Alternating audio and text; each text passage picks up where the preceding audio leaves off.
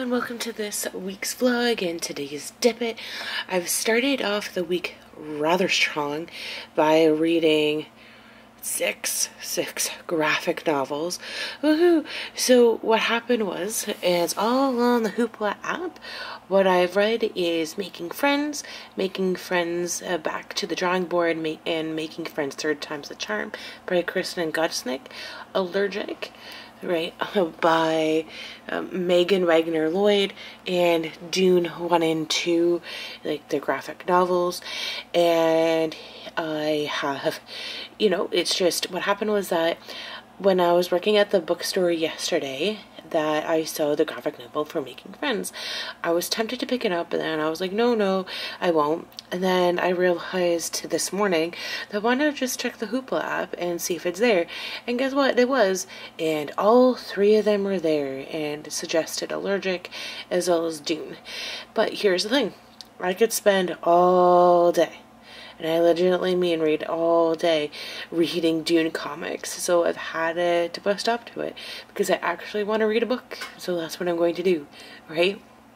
But so far so good. I did like each and every one, and you can check out my shorts channel at E.S.Jennette to see my reviews on them all. Yeah, it's just, I think I kind of knew, but I didn't really know the amount of Dune comic books that are out there. But now I do, and that's just something that it is. But I don't know. It's just, I liked Dune, I liked the book and everything like that, but in a way, I kind of feel that I need to move on from it and just, I don't know, I'm into it. I think that I really will, I feel that I need to listen to the audiobooks and just, it seemed, I guess, the same thing with Percy Jackson, that, I did like them all, but, I just feel that I kind of need to move on from these series and just focus on other series that I have, like the Wheel of Time series, maybe finish that, right? And maybe read my Book of the Month books, maybe I should do that. So I guess, my focus for this week, or just in general, is to read more longer form content, like novels, and to be reading my Book of the Month books. So there's that.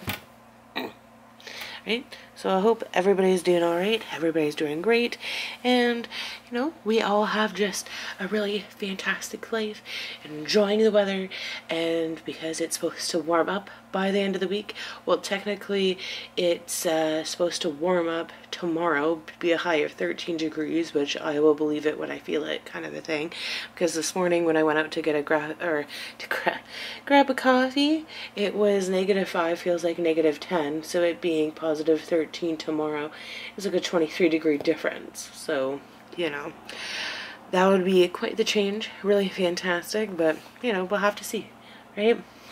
But thumbs up. Thank goodness for graphic novels, and we'll catch y'all later.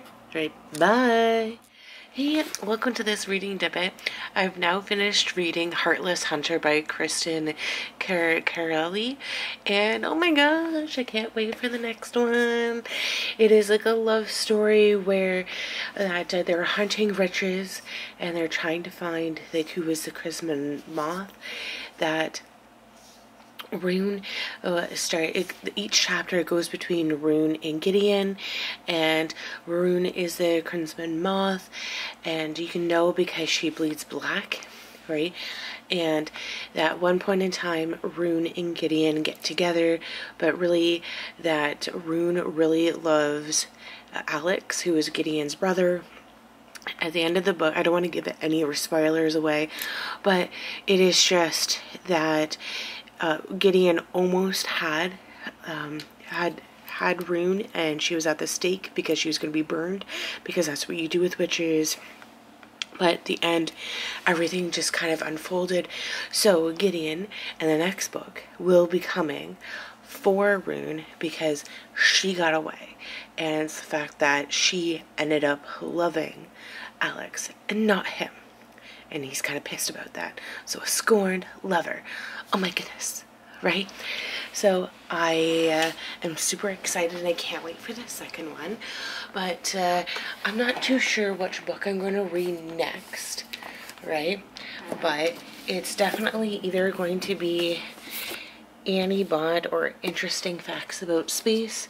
I'm thinking Annie Bot just because it's smaller, but I'm going to read the descriptions of these nonetheless, and I'm going to go from there. But thumbs up to The Heartless Hunter, The Crimson Moth, Book 1. Alright. Bye. Hello and welcome to this reading dip. So I've decided that I'm going to start reading Annie Bot, and about 60 pages in. The chapters are really long, but what it's about is just, or so far, is that this, you can get robots or our companion robots. They're all humanoid. You can get 3 different types. You can get a humanoid, or they're all humanoid. You can customize them as much as you want, but you can get ones that are, say, domestic, clean up your house. You can have fully companion ones.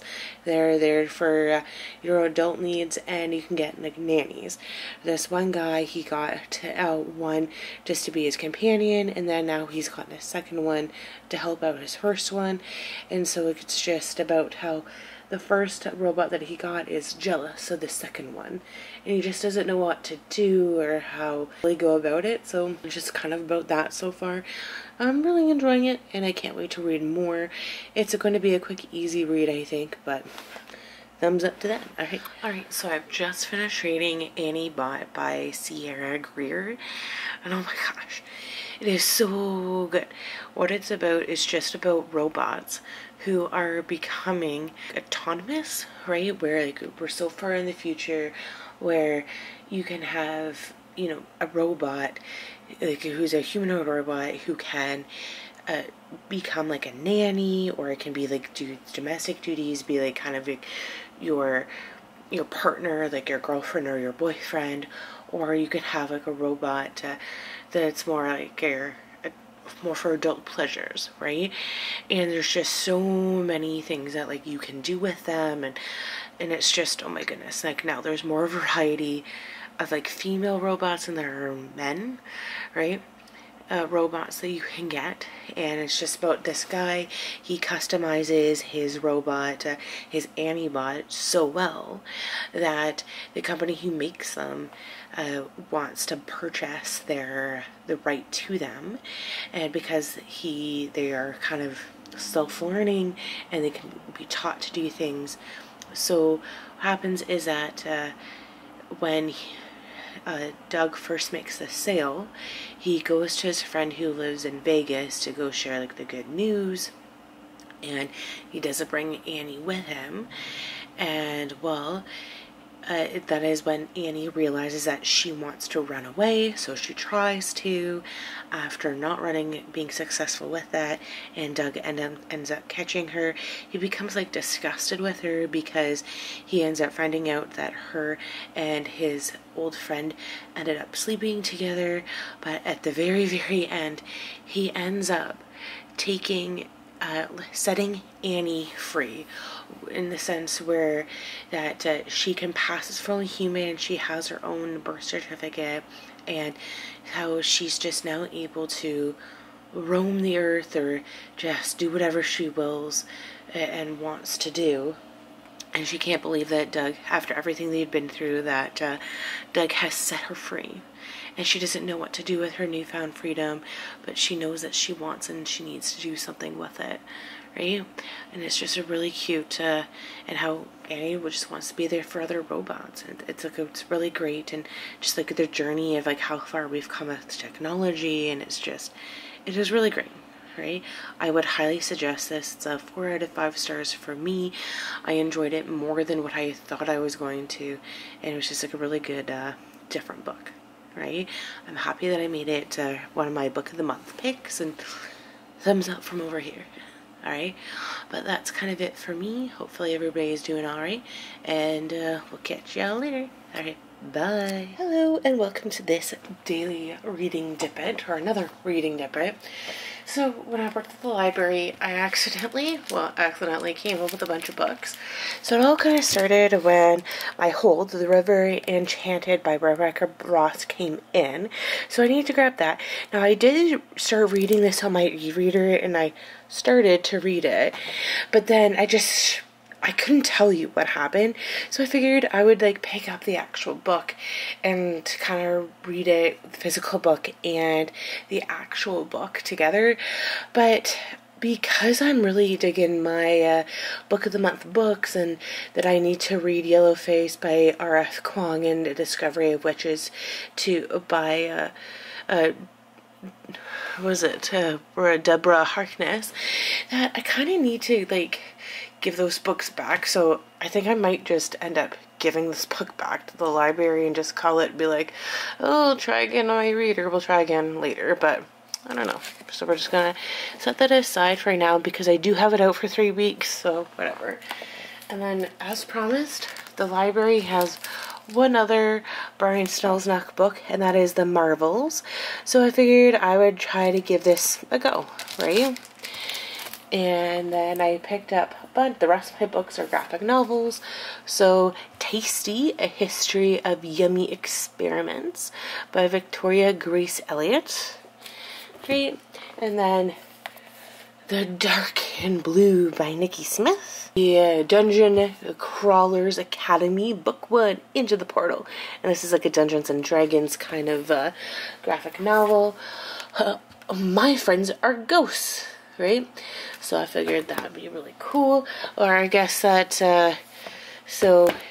this, My Friends Are Ghosts is by S.M. Vidaurri and Hannah Krieger. Sorry, mispronouncing your guys' names. Right, and,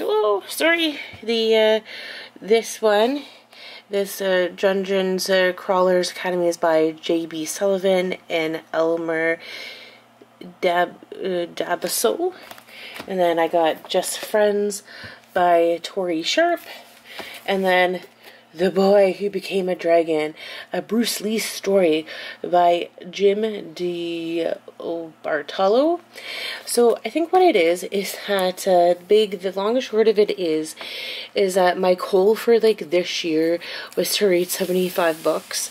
But because I've read so many graphic novels and books and junior books and books like the Brian Selznick books that are kind of graphic novels but are not really graphic novels, they're actually junior books, that I'm going to be meeting my 75 book mark by the end of April. So in the first 4 months of the year, I'm going to have read 75 books, right? And so kind of the reason why I picked up all these graphic novels is just why not just read or get as many graphic novels as I can? You know what I mean? Try to get the 75 book thing out of the way. And I kind of realized that I'm the one who's setting these numbers, who's setting these arbitrary rules for myself.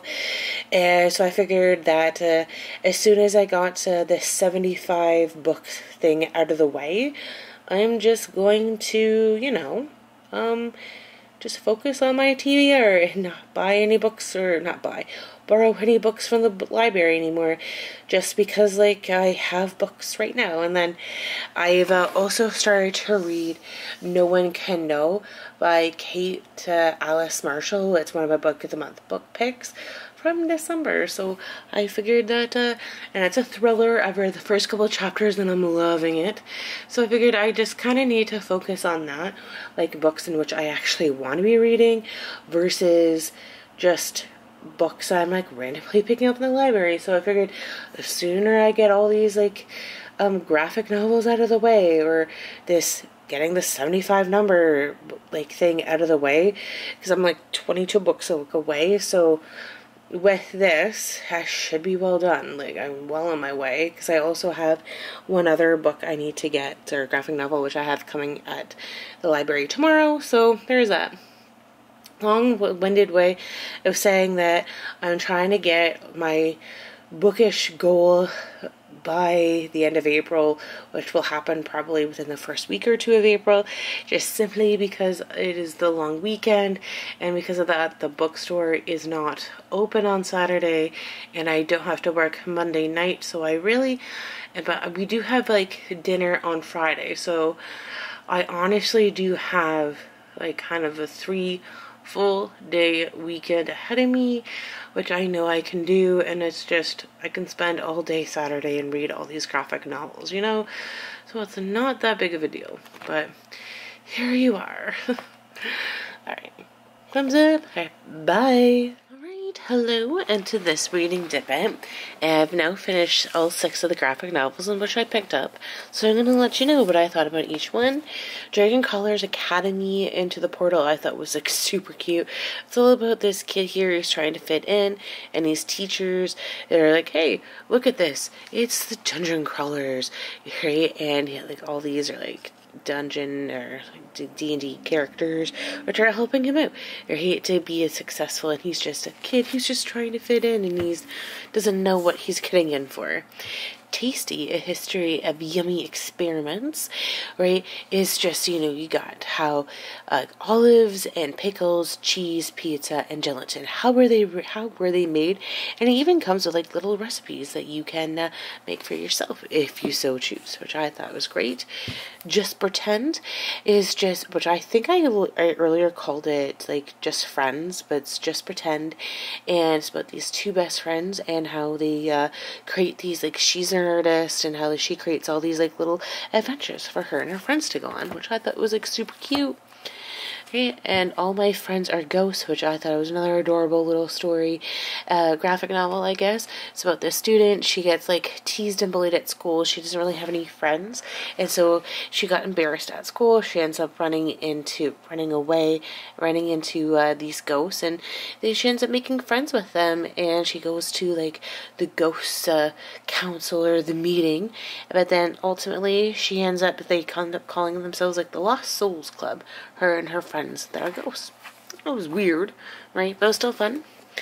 I mean, The Boy Who Became a Dragon, the Bruce Lee story, I thought it was really cute. It's a great little depiction of where he came from and who he is today, and how just the Japan culture is just something different and good, and how he came to Hollywood and became like a superstar, and I don't know, just a fun little fascinating story about Bruce Lee. Really well done.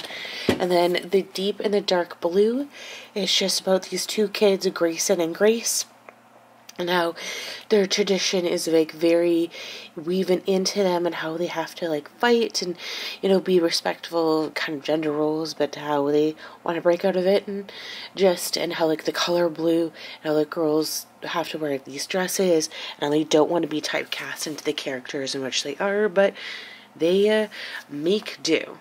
Right, and fighting for each other and fighting their way out, and you know, really adorable. Thumbs up.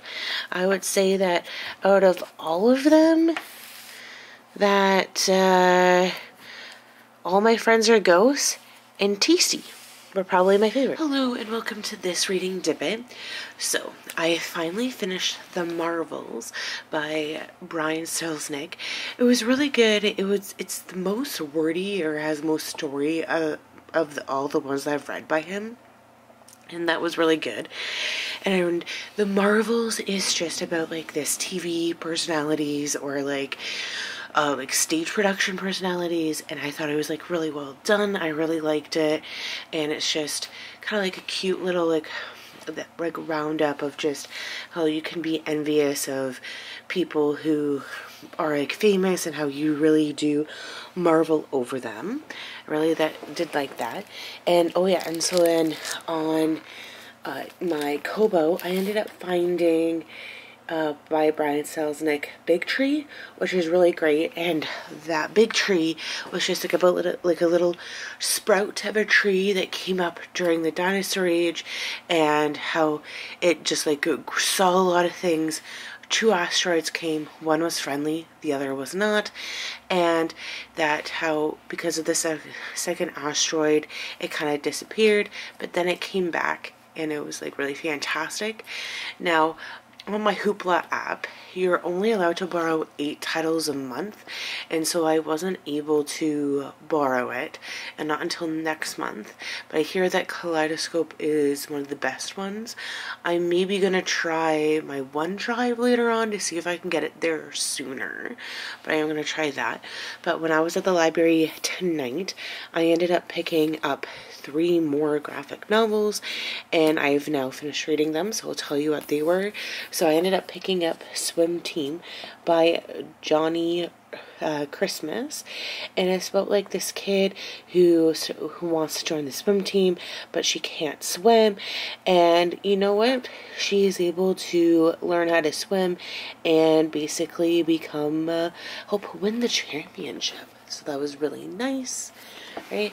And then I got Operatic by Kyo Maclear, and this one was really great because it was just about this girl. She really dreamed of being an opera singer and wanted to be one, but she doesn't know where to start, so she starts singing.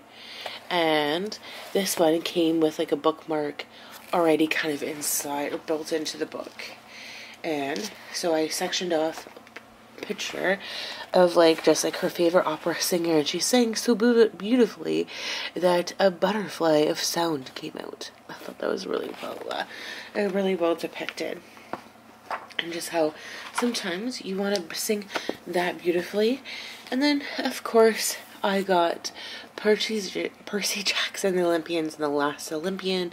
I thought this was really well done. A nice little wrap up to the Percy Jackson series. I'm happy that I picked up these graphic novels. And this one, you know, obviously it's just about fighting the other gods. And, of course, the demigods have to win. Right, because that's just the way that it is, right? This one was really well done, my favorite. I think because it was so highly anticipated from last week, I read this one the fastest, really enjoyed it, and I would highly recommend, you know. Thumbs up. Alright, bye. And welcome to this debate. And as you can see, I decided I got into a coloring mood, and this is what I ended up coloring. I used some pencil crayons, and it's hope, because you always have to have hope. So it's kind of like faith, hope, and trust. You have to have the faith that you are in the right place at the right time. Hope that, because if you lose all hope, you've lost everything, and you just gotta trust the process, right?